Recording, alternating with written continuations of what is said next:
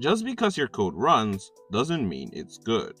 If your future self or someone else can't read it, it's basically useless. But you might ask, Well, Max, if my code is messy, how do I make it look crisp and clean? good question. There are some important things you can do to make your code look clean and professional. Let me show you what I mean. Using this simple Python code as an example, A equals 5, B equals 10, C equals A plus B, and then we print C. Now, I don't know about you, but I don't seem to understand what A, B, or C is. I mean, if you were to take a break, go to sleep, and come back to this code tomorrow, you might just go, huh?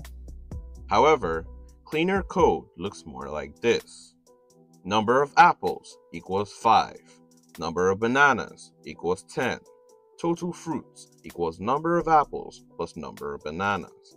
Then, the result of the total is printed out. Makes more sense, doesn't it? That's what clean code means.